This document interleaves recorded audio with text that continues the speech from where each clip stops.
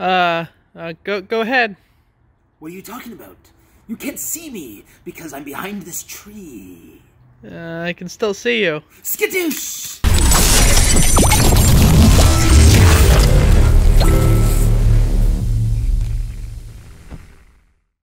Welcome to the magic show.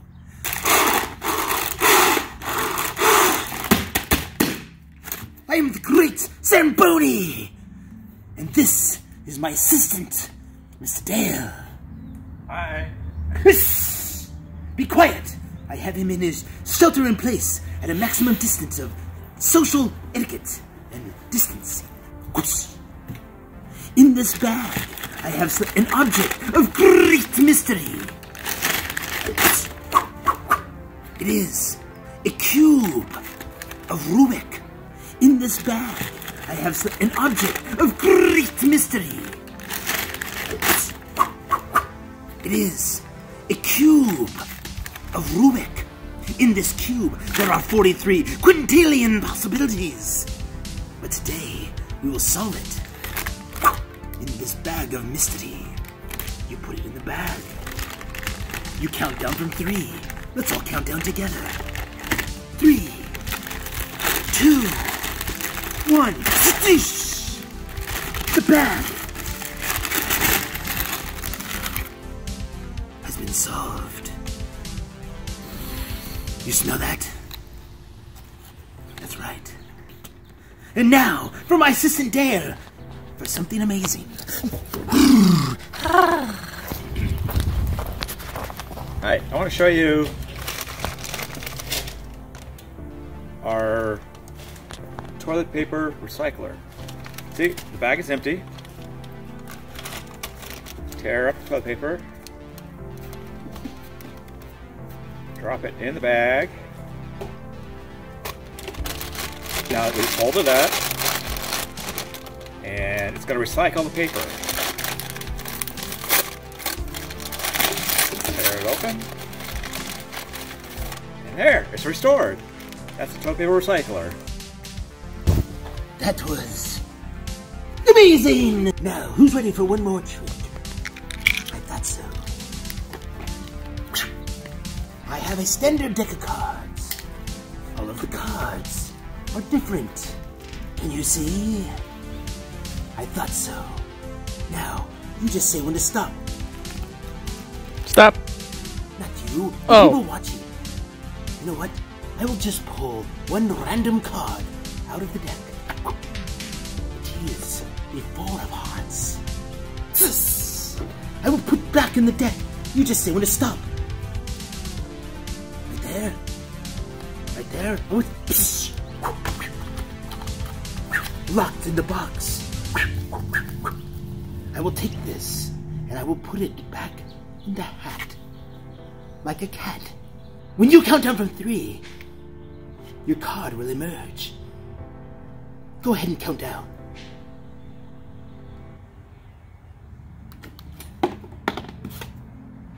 Your card has been returned. Pull out the deck of cards. And I will take all these that are red on the back. And I will drop them into my box of mystery. Some in there. Some in there. Some in there. And the rest, guess what? In there. And bring the camera over so you can see that the box of mystery. Now, all the cards are blue. Look at you. You've participated. Well, I hope you enjoyed that. It's me, Sean. That's right. I am the Great Zamboni. Shh. Don't tell anybody. Now, we're going to teach you how we did our tricks. Some of them are very difficult and you cannot simply do in one sitting. Some of these tricks literally take months of your life to complete. But I figured you guys have plenty of time right now so you can learn some really cool things.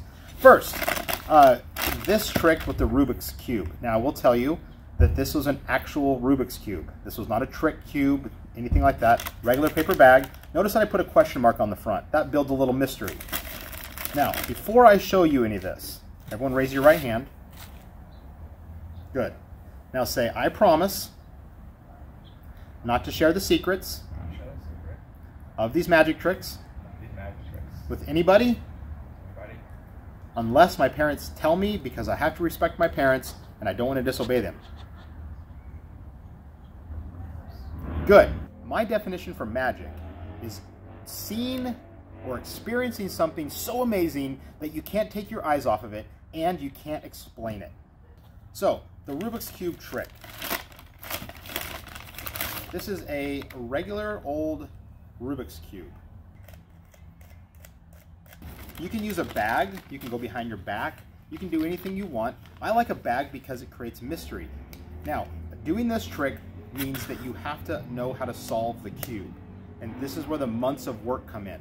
There's no trick to this. This is literally like 3 months of my life. Ready? You take the cube, you put it in the bag. Are you ready for this? Because this is where things get crazy. Put it in the bag, give it a shake, and open it up. And what do you see? That's right, the cube has been solved. Now I'm not going to tell you how I did that.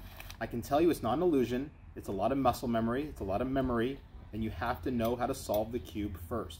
Once you know how to solve the cube, you learn how to solve it really, really fast. All right, who's ready to learn how to do the paper bag toilet paper trick? For that, Mr. Dale is going to need to show you, so head on over there. All right. Okay, first you need 2 paper bags and some toilet paper.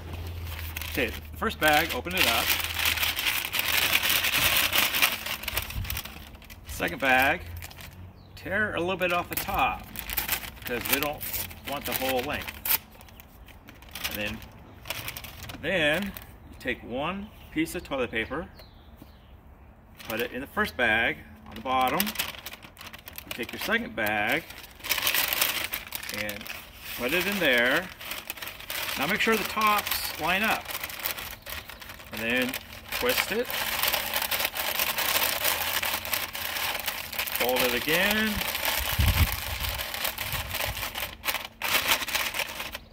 Bottom up. And it looks like you have an empty bag. So show them the empty bag. Good. Then you take another piece of toilet paper and you're going to tear it up. Now you got to tell them, like, toilet paper is really expensive nowadays and it's like very precious. Precious! Yes. Now you tear the paper up, little pieces, and then you drop them in, and we're going to close it up, fold it over.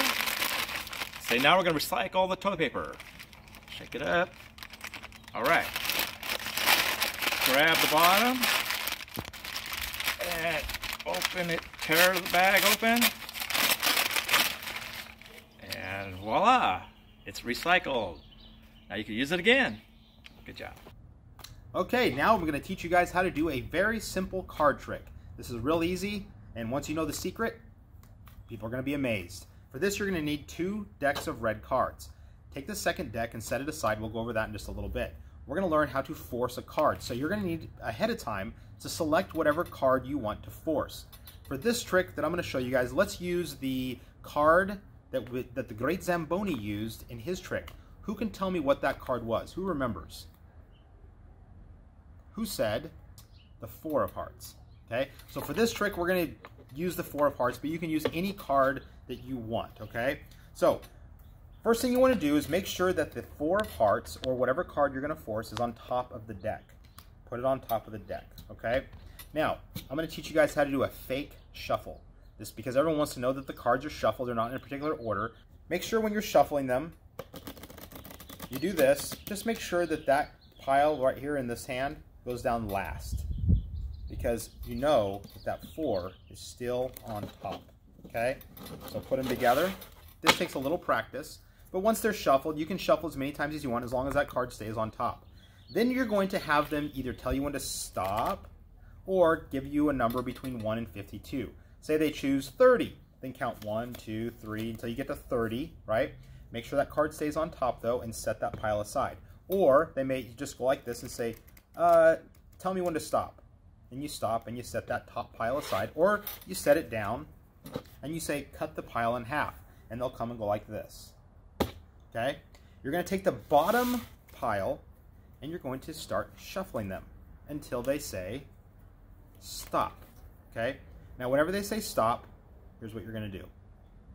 Show whatever card is on the bottom. Don't look at it.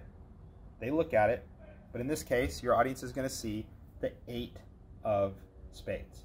So the card on the bottom in this instance is the 8 of spades, but you don't want to look at it. You just want to tell your audience, remember this card. Now, this isn't the actual card that's going to do the magic, because remember, the card on top is the 4 of hearts. That's the magic card. So by telling them to remember this card, it's called misdirection, okay? Misdirection, that's a big word. That means you're trying to direct their attention to this, but the real magic is happening here. I don't want to look at it. I don't want to see it. And then you're simply going to put it down here. You want to pick up the deck, and you're going to flip it over, just like this, so you're looking at the bottom, okay?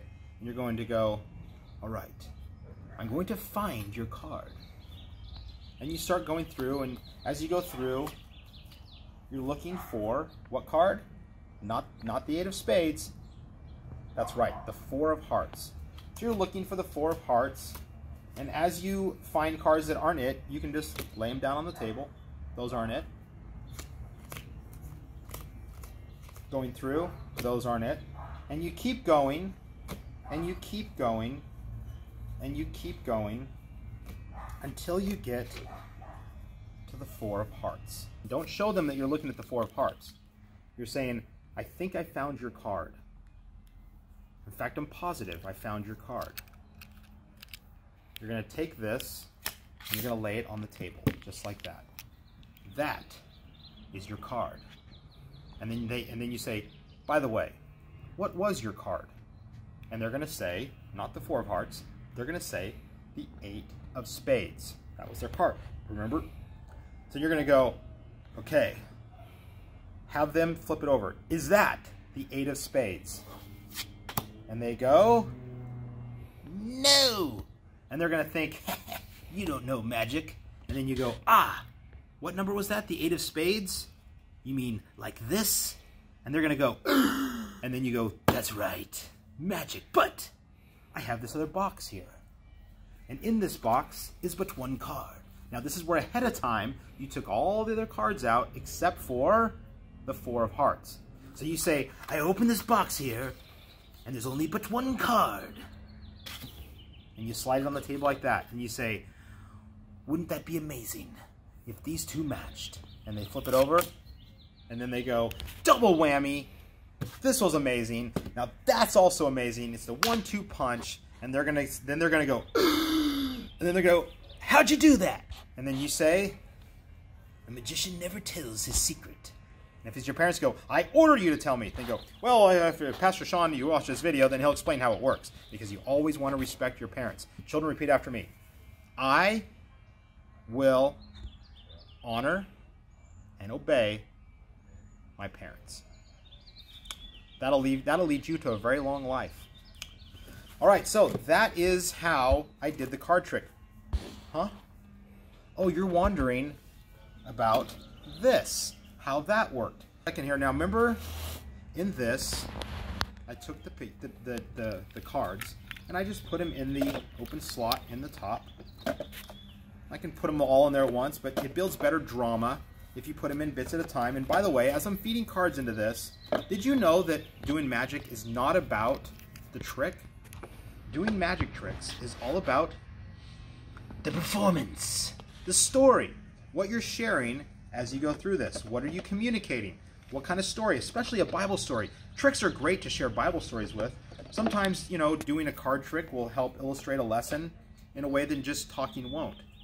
So work on your performance, not just the trick, but about how you present the trick. That's the most important part. Now that all of them are in there, what did I ask you to do? I turn it around. I come up. Now check this out. Ready? Take a look. All the cards are blue. Side note, 20-something years ago when I started in kids ministry, I didn't know nothing. And I wanted to be super effective about teaching the Bible to kids.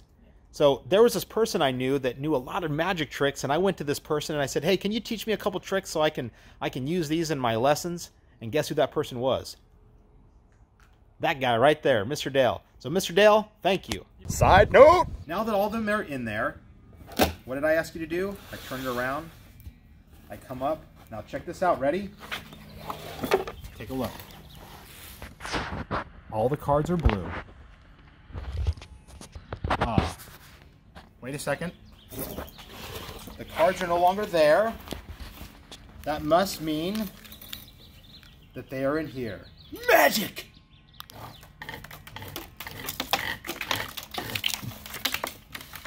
The blue cards have reappeared. You may have to watch this video several times. Again, for the Rubik's Cube thing, look down in the description below. I'll see you tomorrow for our next daily update.